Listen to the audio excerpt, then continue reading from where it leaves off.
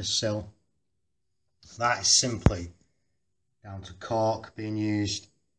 The cork has shrunk back and the cracks appeared. I'm just going to remove this.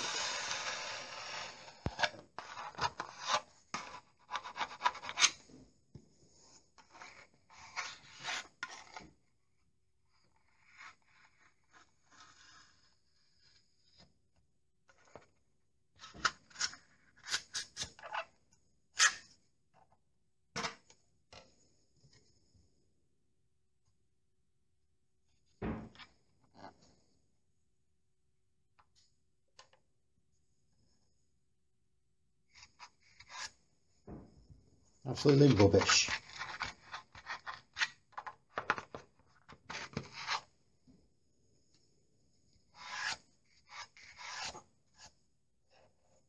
Oh, small piece of masking tape into that corner, just to protect the frame.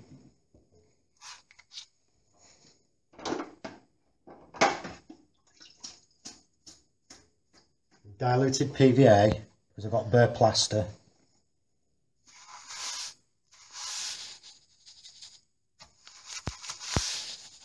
That will seal the plaster and help the foam bond.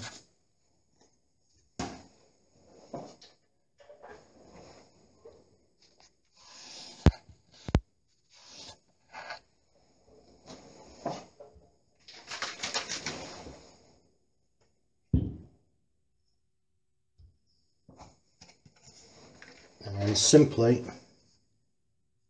put the nozzle in.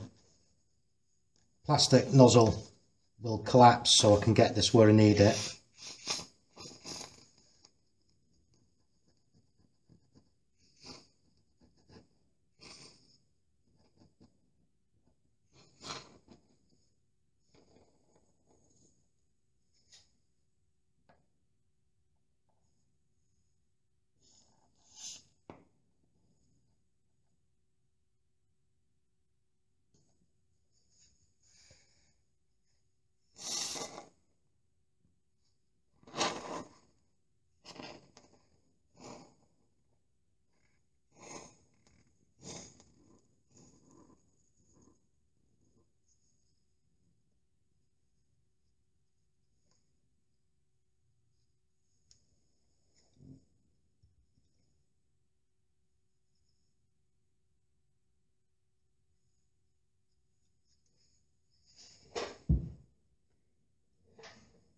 So there's only a small amount used here, and so I'll leave that for about an hour and then cut it back.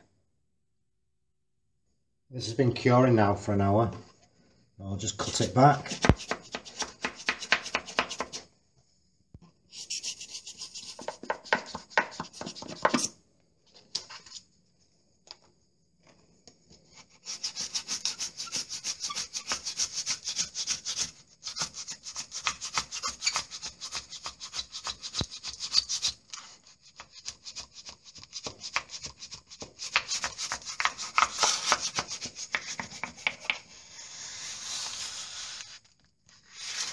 Because the hole is in the sill, the gap is in the sill against the wall, I'm cutting to the wall first and then I can just clear it off the wall.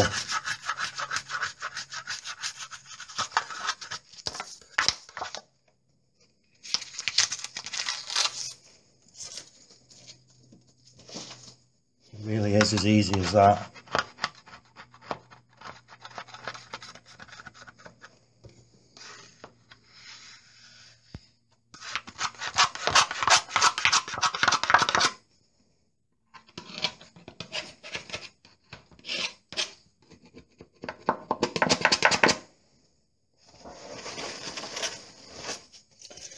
There was some warm sandpaper. Just give it a light rub over.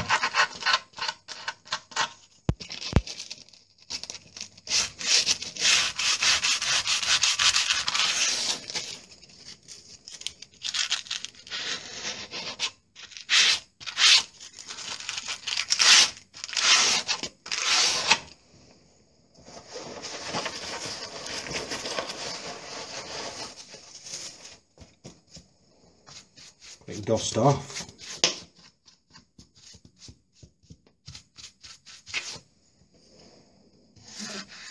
I just want to make sure that there's no foam proud. So if it needs it, just take the foam back a little bit more.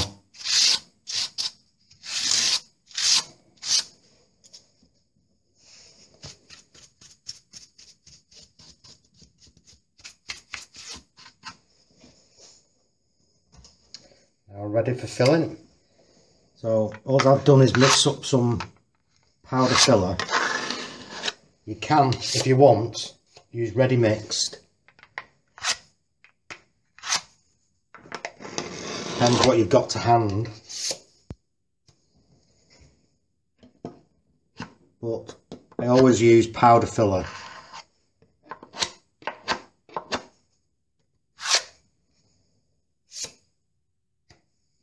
Because I don't have to use it. It can stay in the storeroom and it's ready for using all the time. Whereas something that's ready mixed has a tendency to go off in the tube.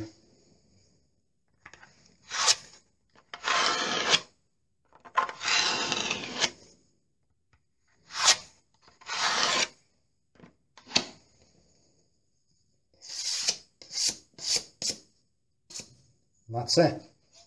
Ready for painting. Leave it to dry. Not a problem. Best way to do it.